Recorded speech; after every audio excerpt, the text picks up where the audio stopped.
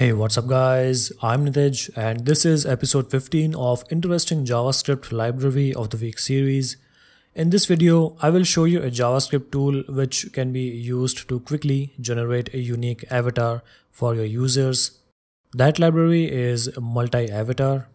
So avatars are those images and sometimes 3D objects which we use for real or virtual people in a variety of applications.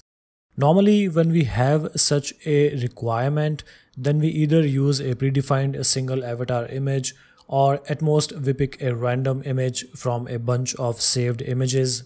What multi-avatar does is it allows to generate highly random avatar images based on the string value of username or maybe any other identifiable string value.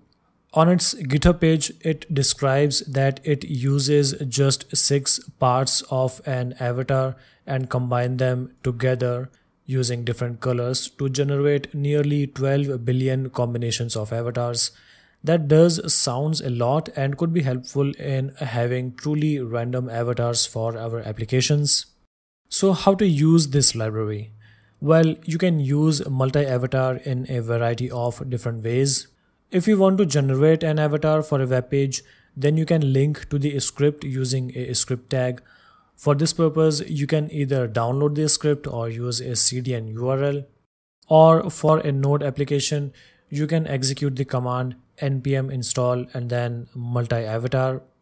But if you are only interested in getting the SVG image of an avatar based on a name, then you can just navigate to its website, enter the name and then download it.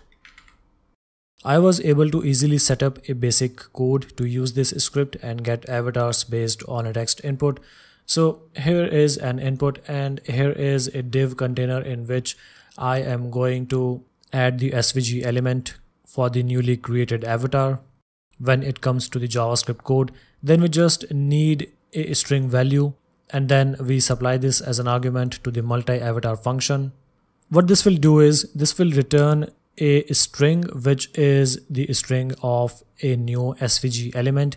We can set that string value directly as the inner HTML for our div SVG container. Let's see this code in action. So I'm just going to open up this page using the live server extension of Visual Studio Code.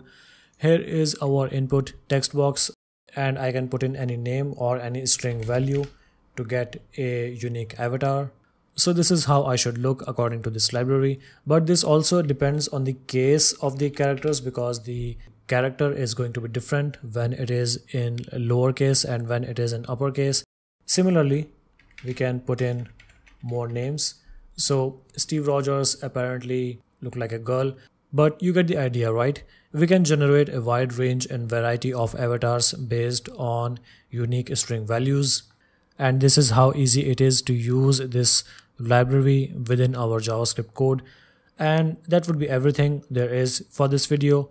If you want to explore multi-avatar, then you can either navigate to its GitHub page or you can use its website directly. If you like this video, then please place a like on it. Also subscribe to this channel for more such videos. I'm Nitij and I will see you next time. Till then, stay safe and have fun.